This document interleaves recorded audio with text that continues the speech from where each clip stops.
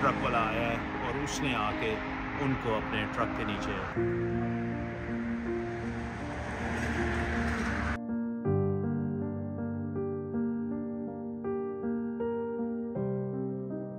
अस्सलाम वालेकुम and welcome back to the channel. उम्मीद है आप सब खैरियत से होंगे। आज मैं जिस शहर में जा रहा हूँ वो शहर का नाम है लंदन। लंदन इंग्लैंड वाला नहीं, लंदन ओंटारियो। लंदन जो है ये टोरंटो से तकरीबन 200 किलोमीटर दूर है और यहाँ पहुँचते 2 घंटे लग जाते हैं। लंदन को जाके एक्सप्लोर करते हैं। लंदन जो है बहुत पुराना शहर है।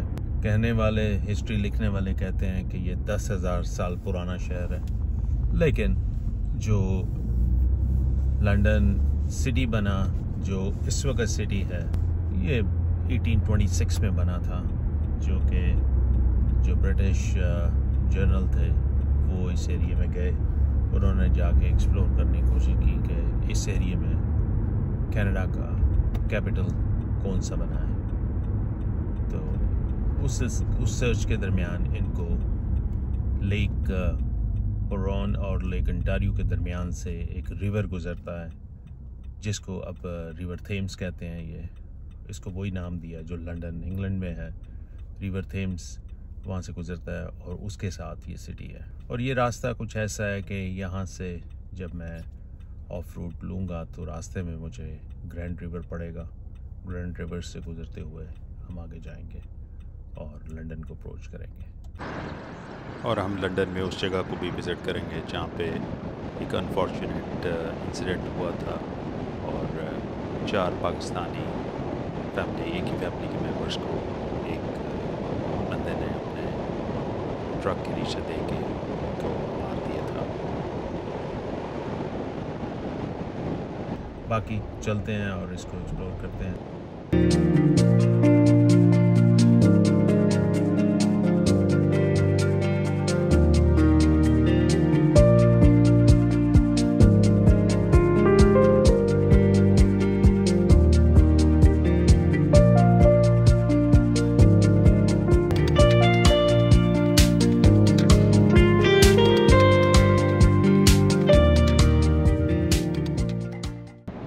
फाइनली हम लंदन में एंटर हो गए हैं। अब एक सिटी का राउंड लेते हैं।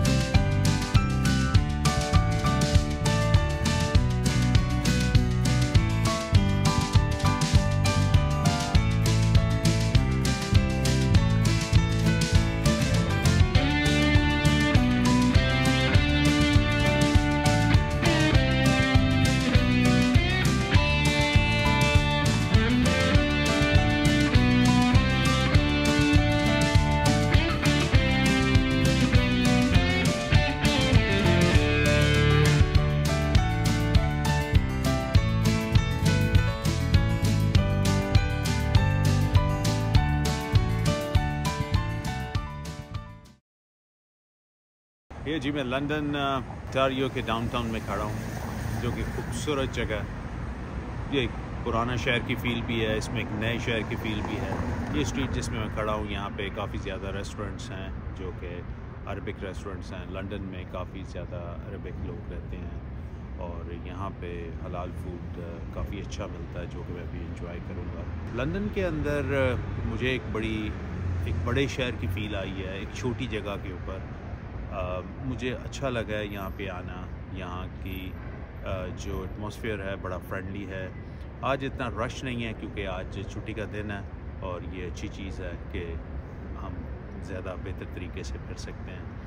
तो ये स्ट्रीट काफ़ी डेवलप स्ट्रीट है और ये हाई स्ट्रीट इसको कह सकते हैं, जहाँ पे ज़्यादातर लोग वॉक करते हैं, गाड़ियाँ गुजरती हैं। पहले मैंने यहाँ पे आने की कोशिश की थी, स्ट्रीट बंद थी, यहाँ पे सिर्फ साइकिल्स आ सकती थी, लेकिन अब वो मैं देख रहा हूँ कि गाड़ियाँ आनी शुरू हो गई हैं, शायद सैटरडे की वजह से। यहाँ पे वेस्टर्न यूनिवर्सिटी है और जैसे मैंने बताया था और भी बड़े स्कूल्स हैं। एजुकेशन के लिए ये बड़ा मशहूर सिटी है। यहाँ की मेन चीज़ें हैं manufacturing, research and development. London Ontario ज़रूर आएँ, इसको आप मिनी लंदन समझ सकते हैं। उम्मीद है आपको लंदन पसंद आया होगा।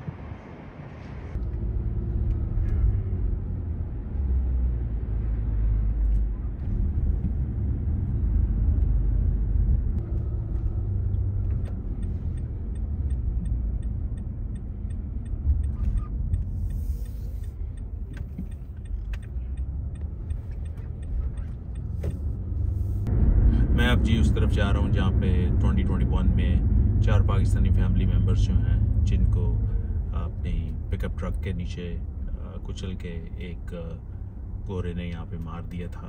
Hyde Park and south carriage road, उसके इंटरसेक्शन पे वो है। बड़ा अनफॉर्चुनेट है जी। ये कनाडा एक बहुत पीसफुल कंट्री है, यहाँ पे बहुत रिस्पेक्ट है हर रिलीजन की, हर इंसान की, हर रेस की।